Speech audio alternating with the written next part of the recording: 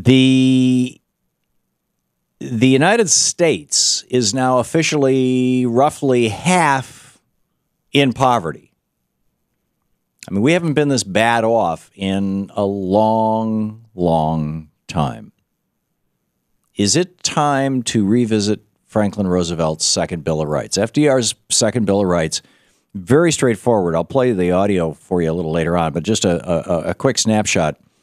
He said that everyone should have the right to a job and a fair wage. In other words, when capitalism fails or hiccups, as it periodically does, it's called the business cycle, the government should be the employer of last resort. Franklin Roosevelt said the best welfare program is a job. Number two, farmers should be paid a fair price for their work, which in this modern day means get the speculators, people who are not actually counterparties to a trade, out of the speculating business. Number three, businesses should be free from monopoly. Good luck on that. America used to be a nation full of small businesses. You could drop into any city in America, look around, and know exactly where you were, because before Reagan stopped enforcing the Sherman Antitrust Act in 1982, America was a nation of small businesses. Now every industry is dominated by 2, 3, 4 companies. And number five, Franklin Roosevelt said we should have the right to health care. Not the privilege, the right. And number six, he said that we should have the right to a safety net, old age unemployment economic security.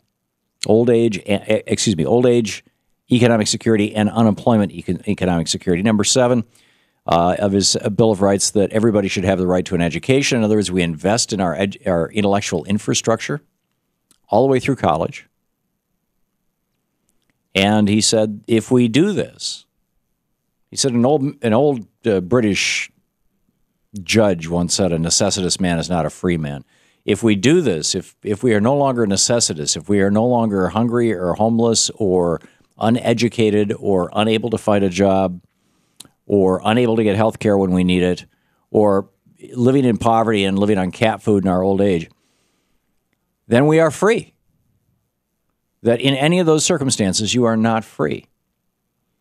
Thom Pauken has some specific thoughts on this. He is the Republican candidate for governor of Texas, former state chair of the Texas Republican Party and the Texas Workforce Commission. He's the author of Bringing America Home, and his website is Thom Pauken, it's spelled Pauken, fortexas.com.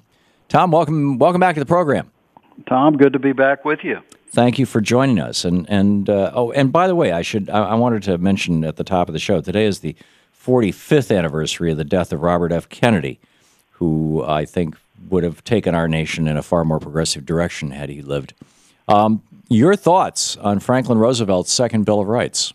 Well, my thoughts are twofold, really. The point you're making about people are not getting employed, they're not getting good middle class jobs. To borrow a phrase from my friend, the late Congressman Jack Kemp, who took it from John F. Kennedy, a rising tide lifts all boats. You've got to have a vibrant private sector in order to pay for our government benefits and services, and we got a tax system in place that puts the financial engineers in charge and is a killer for small businesses and U.S. manufacturers because it rewards debt while punitively taxing capital investment, employment, and savings here in the U.S. You need to reverse that. We're exporting prosperity and American jobs overseas. Respectfully, you've got your metaphor upside down or backwards. The rising tide that lifts all boats is the tide of infrastructure. It's the tide of a good public education provided to everybody by the government.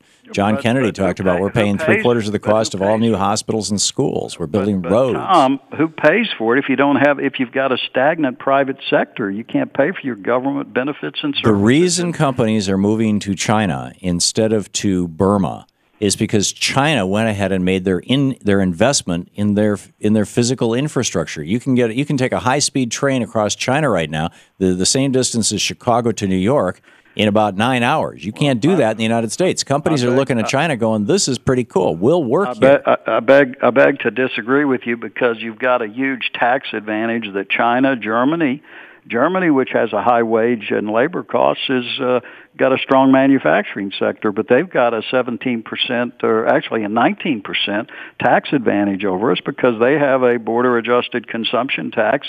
And what I favor is getting rid of our corporate tax, which is 35% and 7.65 employer portion of the payroll tax, replacing it with a border-adjusted consumption tax. You could do it at 8 to 9%, so all goods and services coming into the U.S.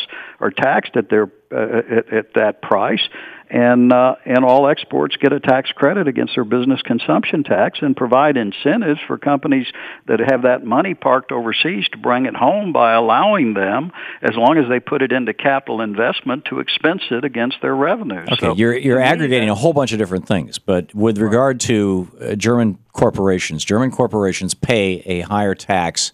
They're not faced with a higher tax rate, but they pay a higher effective tax rate than the United States, than the U.S. corporations. We're second lowest among the OECD nations. No, look at it's on the OECD website.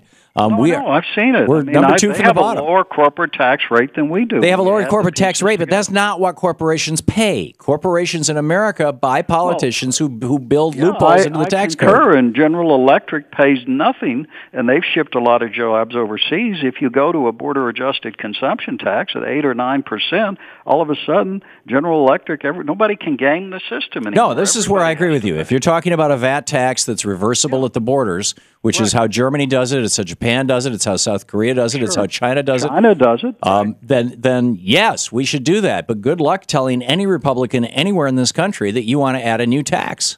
No, you're going to get rid of the other tax, and then the IRS won't be doing what they're doing now, which is targeting conservative groups of a variety of fronts. You can replace the corporate tax, income tax, the IRS is not targeting consumption tax. At least get IRS out of business affairs. Well, the IRS would be managing your consumption tax. And the second thing I would do is I think it's just the opposite of growing government. I think the mood is out there of decentralization of government. I think that particularly with the concentration of power, and I'm not talking about just Roosevelt or LBJ or Nixon. Bush did it with what they call big government conservatism, which I call an oxymoron. Obama administration's done it. Why not go back towards decentralization, have the federal money go back to the states and local communities on a pro rata equitable basis, and let people in California or Texas or wherever decide how to take care of the people in their states. So if somebody is born in West Virginia, if they have the misfortune of being born into a poor family in a poor state, tough luck, Charlie. No, not at all. I mean, West Virginia, you've been to Washington, Tom. You're in and out of there all the time. I live in Washington. That is a recession-proof society. You've got this huge bureaucracy, and I see even among Democrats and independents. I mean, I see it on the education front. There's just so much frustration that all the power is being centralized in Washington, and I'm simply saying send the money back to West Virginia or California or Texas and let the people on a pro rata equitable basis determine take care of their people, their poor people, their best. Tom, I'm gonna leave you with the last word right there and not even rebut it. Thom Pauken.